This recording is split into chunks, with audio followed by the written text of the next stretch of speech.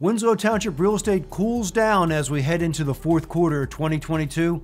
Higher interest rates, which are around 6.5%, are definitely creating the intended effect of slowing down the economy to ease the pressure of the runaway inflation around all of us. Let's take a quick look at the strength of the Winslow Township Sicklerville market. Those details, those are coming up next.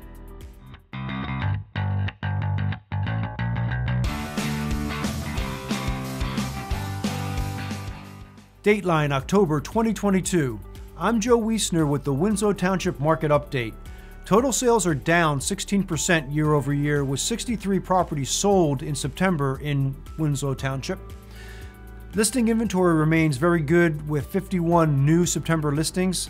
Single-family homes in Winslow Township are up by 8% from a year ago, but month-to-month prices are down by 8% to an average of $311,000 per home. There's been a definite September slowdown when you really look closely at the numbers. There were 51 homes sold in Sicklerville in September, and high-end Sicklerville continues to do very, very well. The highest priced house sale in Winslow Township was located at 9 Beaver Dam Drive in Wilton's Corner. It was a 3,700 square foot center hall colonial, and it sold for $525,000. Turning to the Sicklerville townhome market, townhome values in Winslow Township Sicklerville are up strongly by 23% from a year ago, and month-to-month sales are up even more strongly by 8% to an average of $204,000 per unit. There were 18 condos sold for the month of September, and the high condo sale was at 134 Sickler Court, a new construction unit in Carriage Homes at Sickler Court.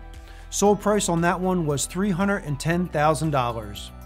Average days from listed to pending is 28 days. The average list price to sales price ratio is still very strong at 102% in Winslow Township.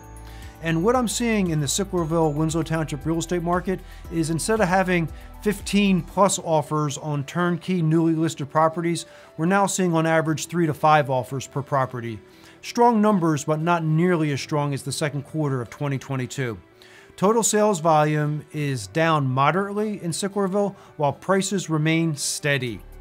If you found this market data helpful, please like and share it with your family and friends. And if you really loved it, hit that red subscribe button. When you like, share, and subscribe, it really increases our reach on all the Google platforms. I'll catch up with you again in November with the next Winslow Township Real Estate Market Report. Until then, thank you so much for watching.